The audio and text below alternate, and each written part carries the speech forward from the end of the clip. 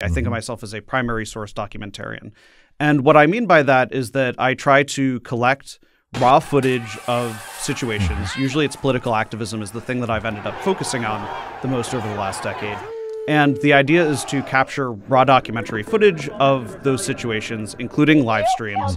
And the purpose of it, putting it out there, is having people be able to see exactly what happened. But the distinction between just objectively covering something like that and thinking of what my work is as primary source documentary is that the purpose of it is for it to take another step that is beyond what I'm controlling, which is licensing to other places. Right.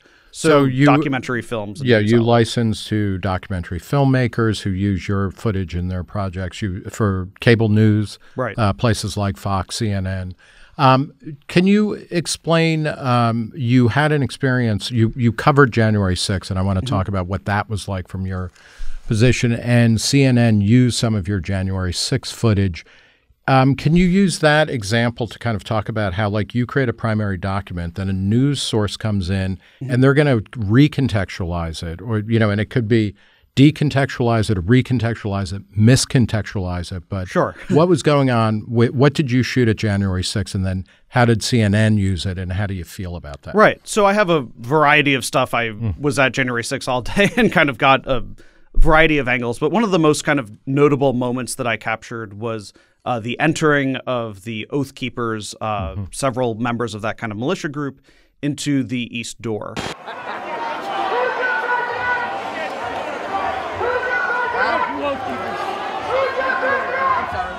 So an example of how my work is used is that CNN licensed that footage and they used it to illustrate an interview with a lawyer representing some of the Oath Keepers. So oftentimes, like, the idea of like, well, I have it in context, it's not necessarily a criticism of the people who are licensing it from me. I don't have any particular grievance with the way that they use that. But I do think that it's important that people who are watching the news and are actually interested in being educated about it should be able to see what things look like in context. So this is like, I mean, your primary source, it's like a hyperlink in a story where somebody's quoting a court decision and they have 3 or 4 lines. You can click on that and go and see, is that a proper use of that quote? Right, exactly. And so I've had occasions where I've documented events and I can see that the way that the news covers them, whether they use my footage or not, is sort of inaccurate or misleading. And even when something is accurate, it's still removed and taken into a new format, right? It's a lawyer and a journalist discussing a legal case, and I filmed something pertinent to that case.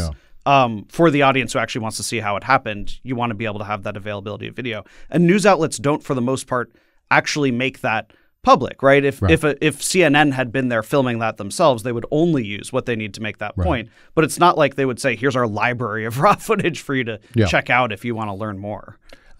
Is this, you're part of a lineage now. I would date it back at least to the Rodney King beating. The video of that, which was taken by a regular guy, a citizen who was trying out a video camera, and he happened to look across the way and, he saw the LAPD beating the shit out of a guy who turned out to be Rodney King.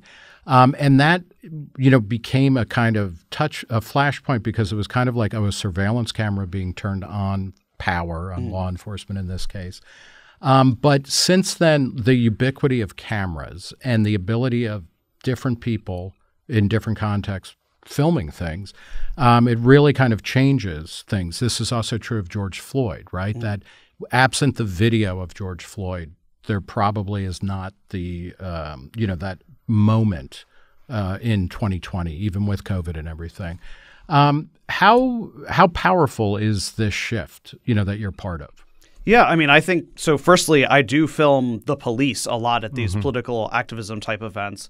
I've tended to find that a variable in whether something turns into a Charlottesville-like situation or what I see more often is, opposing sides show up and police actually separate them and then it doesn't enter the news because it didn't turn into a fight. Right. So I've documented police tactics and I think that that's really important for people to see when things go bad, why did they go bad? When things go right, why did they go right? As it relates to policing beyond activism, I actually gave a speech at a conservative conference in 2019 where I argued to a room full of people who really like cops, basically that you should exercise your First Amendment right to film the police. Right. And there was a question I got during the Q&A where there was a person who expressed the concern, well, what happens if you basically film a police officer doing something that looks bad, but it's out of context, right? That you see a cop hitting somebody, but you don't know what happened right before it.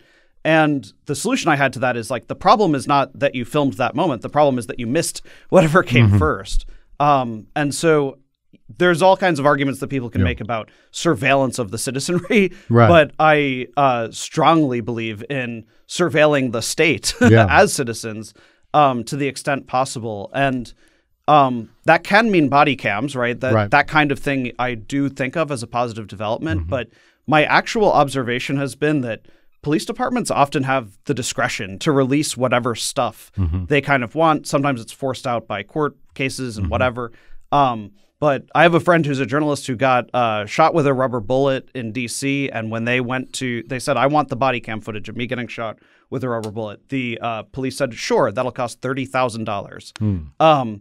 Not exaggerating. I've seen this email. The way they described it is, well, we would have to go through every single body cam, and then we'd have to redact every single face that isn't yours. As we look for it, we estimate it'll take this number of man hours. It'll cost you $30,000 to get that. And so as much as we might want to rely on the state self-reporting, I do think it's really important that we have citizen journalists out there filming what's happening.